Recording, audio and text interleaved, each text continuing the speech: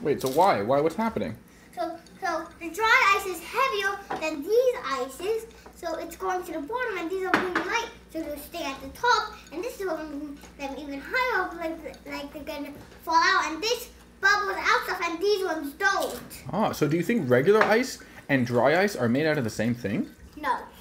Oh, very interesting. Stop! He wants to taste it. He wants to see what it tastes like.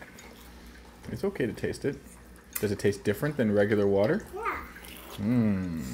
Can I want to eat the ice? I'm going to put my tongue in there.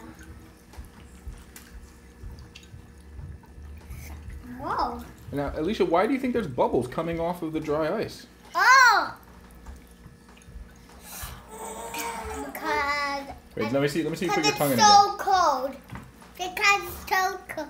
So cold. Because the dry ice is so cold that it's trying to get coolness out of it.